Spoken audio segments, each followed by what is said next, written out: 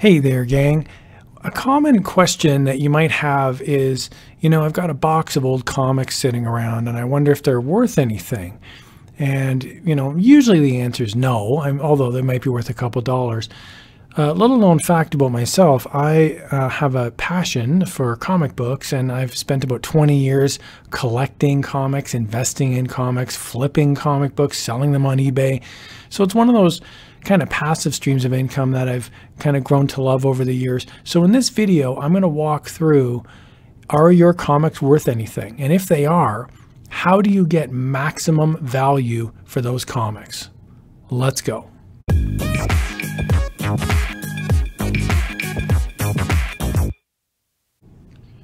All right, how's it going, everyone?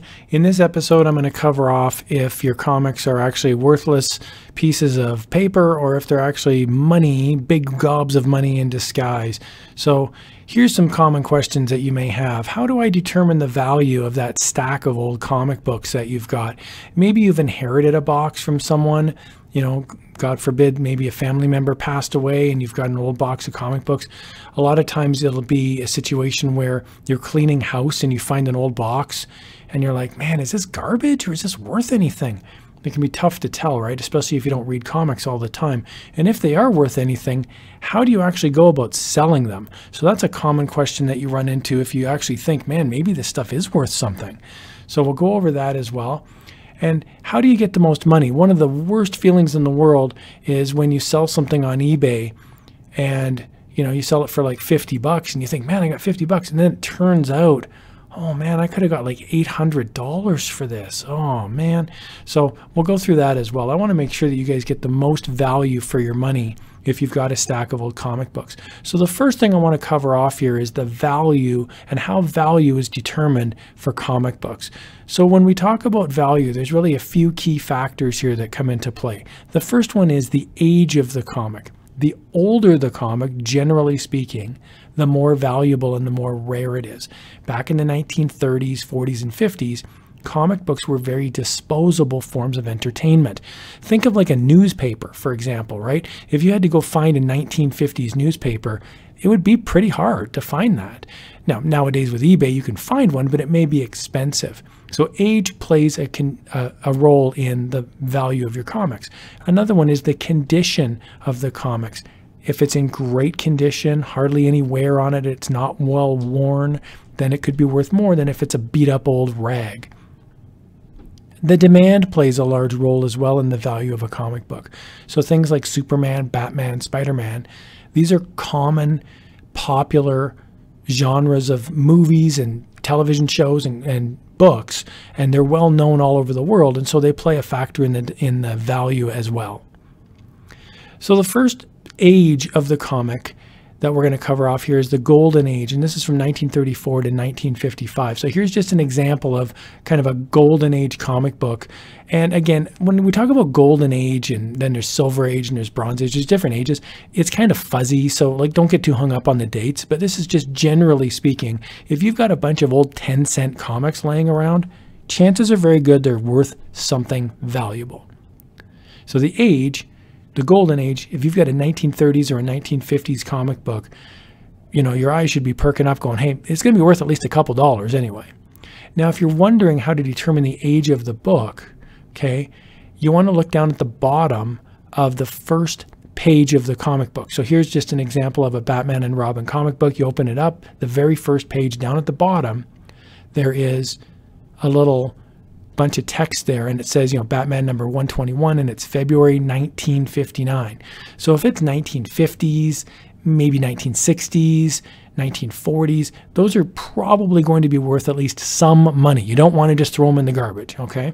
If they're 1980s or later, then things get sketchy, and only very specific issues are worth any real money. The rest are worth pennies or a couple bucks. Silver Age comics are normally about 12 cents. And again, don't get too hung up on the ages and the price ranges. These are just common because DC did come out with 25-cent jumbo sizes, and Marvel jumped up to 15 cents and back down to 12. And, there's 20-cent comics, but the Silver Age generally runs from 1956 to 1971. And so if you have a bunch of 12-cent comics, those are probably going to be worth some money as well. The Bronze Age of comics runs from 1972 to 1985, and you can tell a Bronze Age comic not only by its age, but usually by the price range as well. It'd be 20, 25-cent comic book, maybe a 30, 35-cent comic book. So there's a few really valuable Bronze Age comics. Maybe, if you're a middle-aged person like myself, I mean, I'm in my 40s at the time of this recording, this is one where I grew up reading these comics. And so in my mind, you think, well, these aren't really worth that much. But man, you'd be surprised. Like that comic book there, Amazing Spider-Man 129, I just recently sold a copy of that comic for $2,800 US. Now it's a CGC, it's a slabbed copy, but it was also signed by Stan Lee and John Romita, who are the artist and the writer on Amazing Spider-Man. And so, it's a high grade, verified, certified copy. So anyway, there's way more information about how to get the most value out of the books. But for a Bronze Age comic book, you may have a copy of this. Even a raggedy old version of this might be worth a couple $100s. The Copper Age runs from 1986 to 1992, and this is ones where these are just starting to kind of become valuable. Certain issues are. So here's just an example, Amazing Spider-Man 252. It's the first appearance of Spider-Man in the black suit. And so this one, a really high-end copy that's certified and slabbed, meaning it's been put in plastic and graded, would fetch between $100 and $300 depending on the grade. So again, Copper Age comics, they're generally not worth a lot of money, but key issues are like first appearances, deaths, marriages, key storylines. And if it's in high grade, a combination of that can render some value. Now, the modern age is ones where 99.9% of the comics in the modern age are not worth anything. So they're, you buy them for $5 or $4, and you'll be lucky if you ever get $5 or $4 for that book. But there are certain individual issues that are worth a lot of money. So you really have to know what you're looking for. So if you sell a big lot of comics, really savvy people, like maybe myself, would pick through those comic books and go, okay, I want this one, I don't want that one, I want this one, I don't want that one. And so like this one, Detective Comics 880, for example, I recently sold, again, it was a slabbed version, a CGC copy of it, but it was about $800 that I sold this for. Now this was, a CGC 9.8, which is a really high-end copy, and it was slabbed.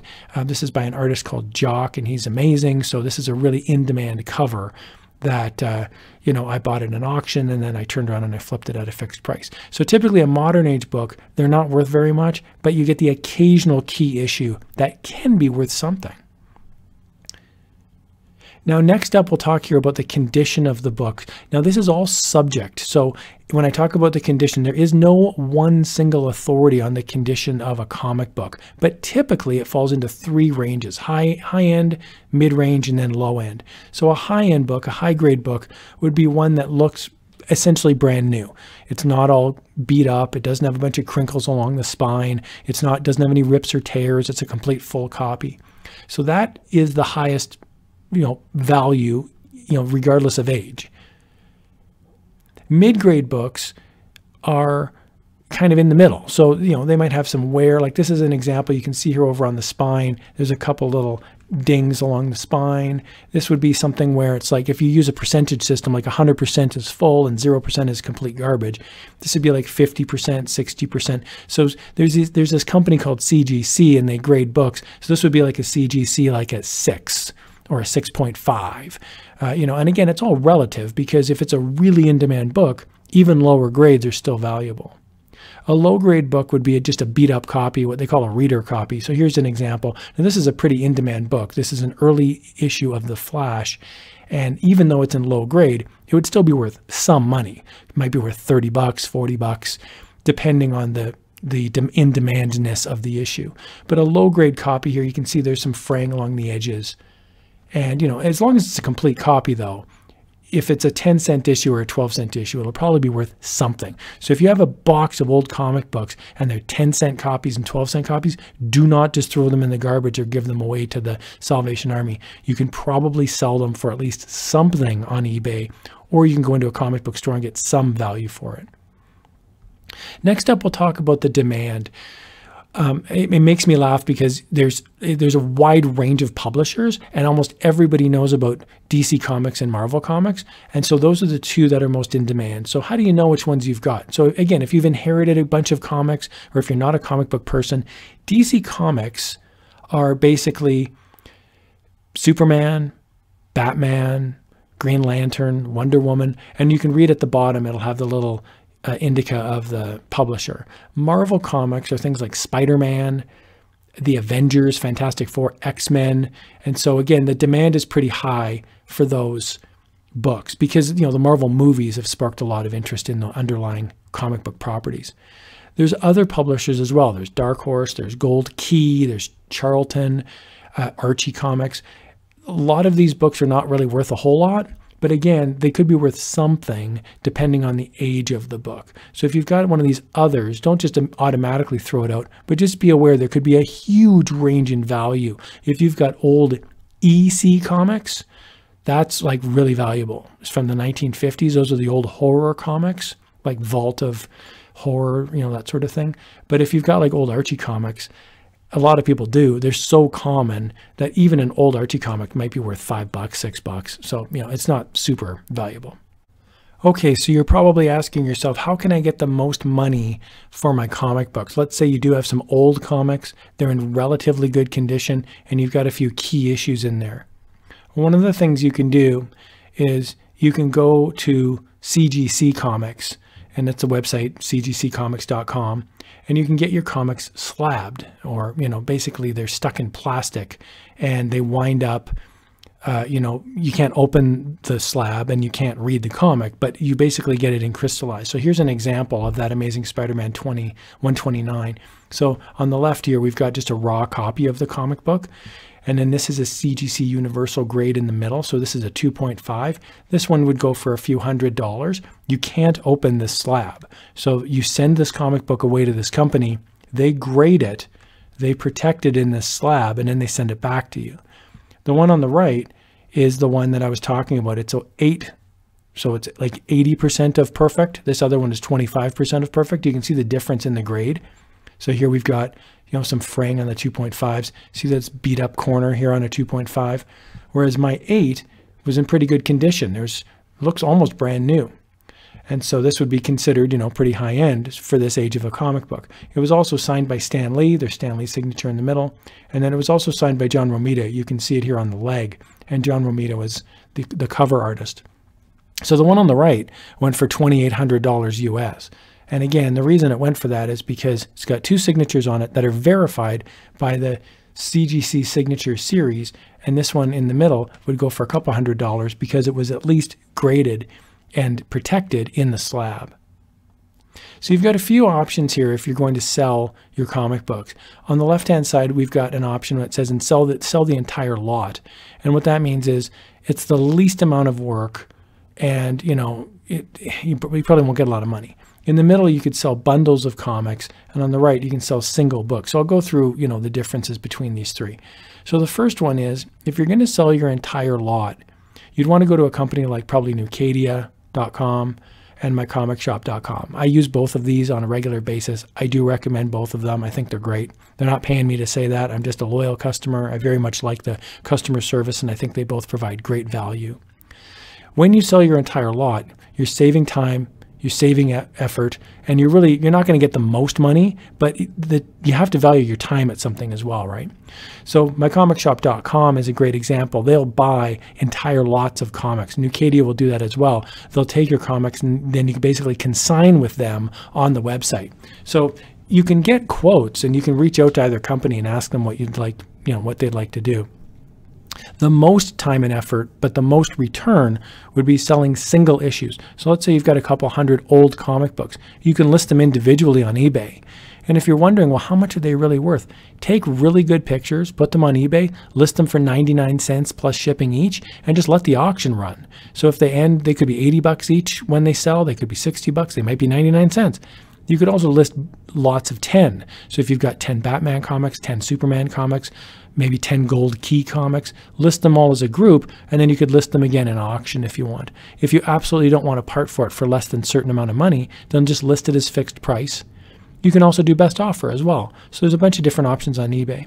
If you don't want to pay fees on eBay, because eBay will charge you about 11 or 12%, another option is Facebook Marketplace. And you can just list on Facebook Marketplace for free, and then somebody can just come to your house and just pay you cash for your comics as well. So that's an option. Facebook Marketplace is very popular if you're selling bundles of books, or if you're selling single issues, or even entire collections. The middle piece here, the selling of the bundles, this is where you can really get burned if you don't know what you're doing.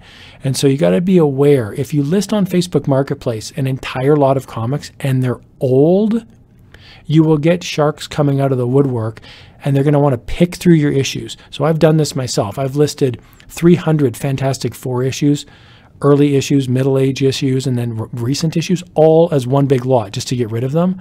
And I've had lots of people reach out to me saying, can I just take the early ones?